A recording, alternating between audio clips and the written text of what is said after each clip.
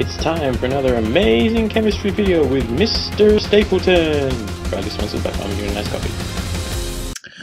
Hi guys, welcome to this video, which is going to be all about just silicates and calculating the charge and being able to determine what happens when you have aluminosilicates and being able to determine the charge on your silicate anions as well. So that's what I'm going to be starting with. So here firstly what I've got is a question that's just determine the charge on the silicate anion in Be3Al2Si6O18. Okay, so what we're going to do is we're just trying to determine the silicate anion. So we're just looking at Si6O18 and we're trying to determine the charge on that one. Okay, all you got to do is every time you're trying to calculate this charge, you've got to remember that every silicon has a +4 charge and oxygen has a -2 charge. So what you're doing is just trying to balance out your silicons and oxygens and work out what the overall charge is going to be. So if you've got 6 silicons and you've got a +4 charge on them, overall that's going to equal a charge of +24. If you've got 18 oxygens and they have a charge of -2, you're going to end all up with a charge of -36. When you calculate the difference between these two, alright, 24 take 36, you're going to end up with a difference of -12. Alright, so the silicate Si6O18 alright, has a 12 minus charge on it, and that's the answer to your question. Alright, so calculating the charges on these silicates is pretty straightforward. Alright, you just always use alright, the -2 for oxygen and the +4 for your silicons, alright, and make sure you can determine the charge. So I'll show you another one. Alright, determine the charge on the silicate anion in Sc2Si2O7. Alright, so this time what we're looking at is Si2O7. Alright, so the silicons there are +4, the oxygens are -2. Alright, so what you do is you do 2 silicons, each of them with a +4 charge equals +8 overall. You've got 7 oxygens with a -2 charge, so overall that's -14. 8 minus 14 is -6. So our Si2O7 has a 6 minus charge on it. Alright, again, just always using +4 for your silicon, -2 for your oxygens, multiply it by the number you have over here, okay, and determine your total charge, and that's what goes down over here for your silicate anion. So that's pretty straightforward, okay. What we're going to do is we're going to start using that, alright, combined with these metals. So up here, this one's combined with scandium, right, to be able to determine the ratio of metal atoms we've got in there. So I'll show you what I mean by that. Alright, here we've got a formula Ca2MgX SiO3 5, okay, and it's asking us to determine what the value for X is, okay. So first thing you do is you go through and you calculate your silicate charge again, because you need to know that. So we've got SiO3, okay, so there's 1 silicon which is +4, alright, there's 3 oxygens, alright, which are -2, +4, that's going to be -6, alright, gives us a -2 charge. Okay, so what we've got is Ca2MgX, alright, SiO3 5, I should say. Let me just undo that one. Alright, 5. Okay, so what we look at here is that our calciums here have a charge of +2.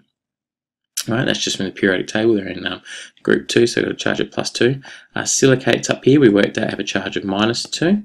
Alright, and so then we work out what they add up to. Alright, so there are 2 calciums, alright, at a +2 charge, so overall that gives us a +4.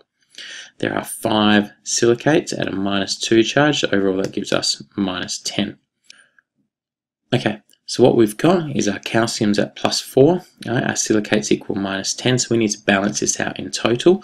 So in the middle here, we need +6, alright? +4 + 6 gives us +10, that cancels out our -10. So that means that this +6 here, alright, our magnesiums must equal up to +6. So we know that every magnesium, alright, has a 2+ charge, alright, and we want to work out what do we multiply that by to get to +6. Well, obviously the answer is 3, alright, so we must have 3 magnesiums, alright, which is what our X value is. So the formula up here would be Ca2MgX 3, SiO3 5. All right, let me show you another one.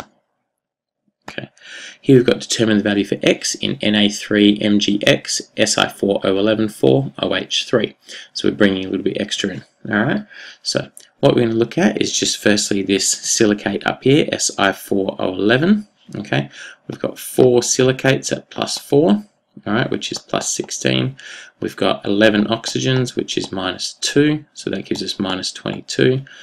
+16 -22 gives us a -6 charge. So these silicates up here are -6.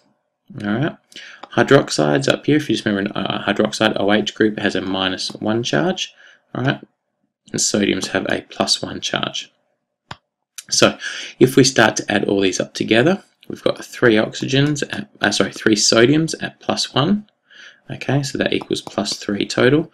We've got 4 silicates at -6. Okay, so that gives us -24 in total, and we've got 3 hydroxides at -1. So 3 hydroxides at -1 gives us a -3 overall. Okay, so obviously what needs to be in the middle here is +24. 3 +24 -24 -3 will cancel out to 0. So the +24 here must be what our magnesiums are equal up to. Alright, each magnesium has a 2+ charge, so 2+ times X equals 24. Alright, 2 times 12, alright, is our value there, equals 24. So the value for X in this one is 12. Alright, so you're just using your values for your normal metals that you know. So look at the group numbers. Sodium's in group 1, okay, so it has a 1+ charge. Back in the previous one, calcium was in group 2, so it had a 2+ charge. You use that along with the values for your silicates, and if you quite often have hydroxides, they're -1. You determine the overall charge for them. Okay, and then you work out what's missing and work out what your ratio must be for your metal atoms. Go back and have a look at those two if you found it a little bit confusing. Alright, what I'm going to look at finally is what happens if we put an aluminium in there. So these are aluminosilicates. Alright, so in here we have AlSiO7, and it's just asking us to determine the charge on the aluminosilicate anion. Alright, so we've got an aluminium. Every aluminium has a 3+. We've got a silicon, which is a 4+. Alright, and we've got oxygen, which is 2-. We've got 1 silicon, so that's a +3. Sorry, that's 1 aluminium, which is a +3. We've got 1 silicon, which is a +4. And we've got up here 7 oxygens, so that's times 7, so that equals -14. So when you add all of these up, right, +3 +4 is +7, -14 is -7. So overall, our aluminosilicate is AlSiO7 with a 7- charge on it. Okay, and if you actually have a look, it's pretty straightforward to work out the aluminiums because each aluminium just has 1 less positive charge, all right, than a silicon. All right, so if you work out your silicates and put an aluminium in, every aluminium you put in just decreases the charge by 1. That's the reason we sometimes put aluminosilicates in. Increasing that negative charge means we can more readily attract metal ions in there as well. Okay, if this is the final thing I'm going to finish on. If you see a formula like this, which has Fe, Fe in there, it's not a mistake, all right? That's actually made up of Fe2+, which is your ferrous ions. That's the first one. They always put that first, right? And then the second one is Fe3+.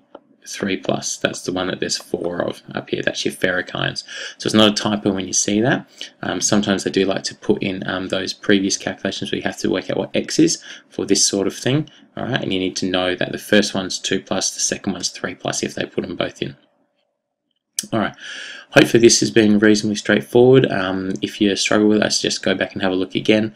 Maybe try and just write out some formulas for silicates. All right, just do a random one and see if you can work out the charge on it. Okay, just doing your +4s and -2s, and then see if you can work out a formula for it with some metal ions or something like that. There are some examples in some of the textbooks and stuff like that as well. Have a go. If there's any questions, just ask me. All right, thanks guys.